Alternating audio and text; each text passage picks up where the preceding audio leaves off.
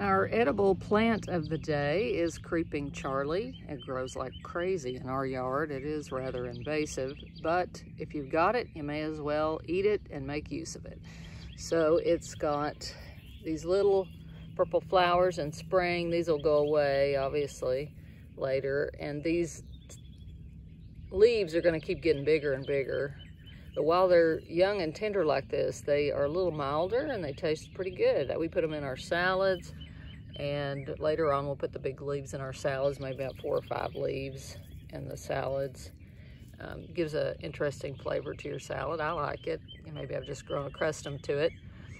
But Creeping Charlie is good for inflamed mucous membranes, sinusitis, tinnitus, inner ear issues, any kind of swelling in there.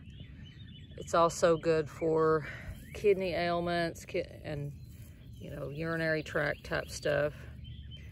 So it never hurts to just throw it in your salad if you have it. I'm going to try putting it in a tea this morning. My allergies got set off while I went out bird watching, and so I'm going to try it with that, since it's supposed to bring down the mucous membrane inflammation and irritation.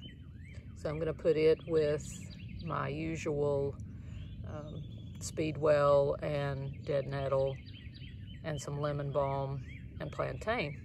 So we'll see how that works. Y'all have a good day.